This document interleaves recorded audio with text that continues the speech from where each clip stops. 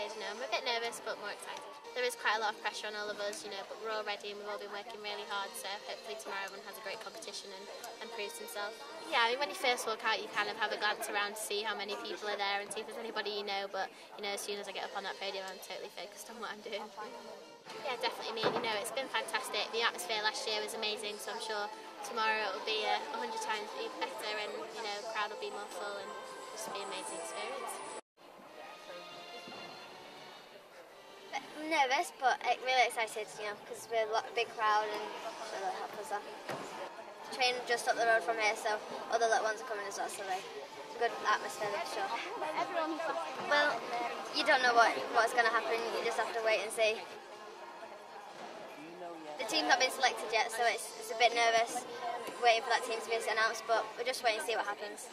See how this weekend goes, and hopefully if it goes well, hopefully I'll be in his mind and hopefully have a good chance.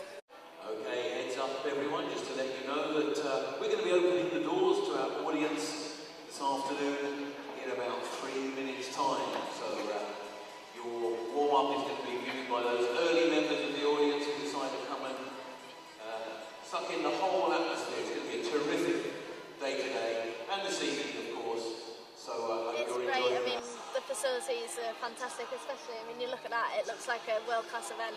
We were here last year, the home crowd were amazing, and hopefully with it being so close to the Olympics this year, people didn't quite get their Olympic tickets. They've seen this as the next big thing, and it's just going to be an amazing weekend. A lot of people have supported me throughout my career, Liverpool City Council, Liverpool people, and obviously my training venue is just down the road, so it's nice to be able to bring it home to them and to show them what we've all been working so hard for. There's only sort of five spots on that Olympic team, but there's 4 of us from the Liverpool Gymnastics Club hoping to make that team. They had surgery 9 weeks ago, so it's a case of just getting back out on the competition floor. I'm not quite up to full fitness yet, but it's obviously a stepping stone and a way of showing the selectors that I am getting back to my best.